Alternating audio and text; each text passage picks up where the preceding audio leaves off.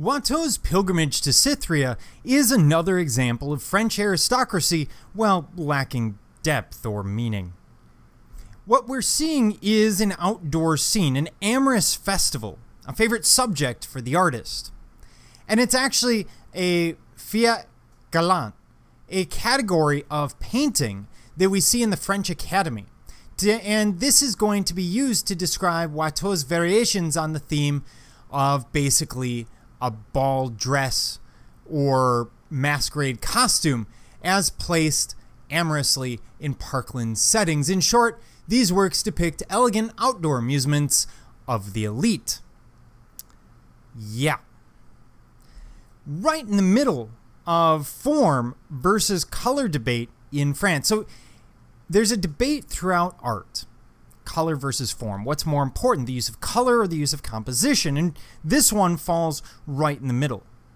Poussin, at one time, had wanted to focus on form, composition, whereas artists like Rubens want to focus on color. And actually, it's really Rubens' followers. But returning to the painting, here, young lovers have made a pilgrimage to Cythera, an island of eternal youth and love sacred to Aphrodite. We see a voluptuous sculpture off on the right there, and amorous cupids which are there to enhance the mood. The figures have a pose and sweetness about them, very saccharine, very disturbing perhaps. The artist also strived for minute color differences to accentuate light on the luxurious surfaces, more so than on the overall background. The haze of color, the subtlety of modeled shapes, gliding motions, an air of suave gentility would appeal to Rococo patrons.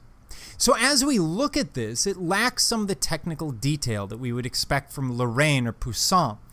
It lacks some of the composition that we would expect from someone like, well, Velasquez. But what we have is this amorous festival, and I should explain, in the upper classes, just as in the Renaissance, all the way up through this time period, all the way to the Victorian, what you have is a situation where everyone's in an arranged marriage and everyone's kind of out and about on one another.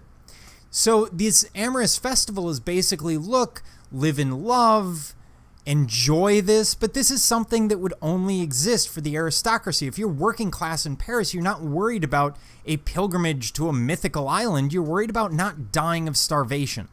So this really does center on this very specific viewer, the very specific patrons of this kind of art, of the Rococo.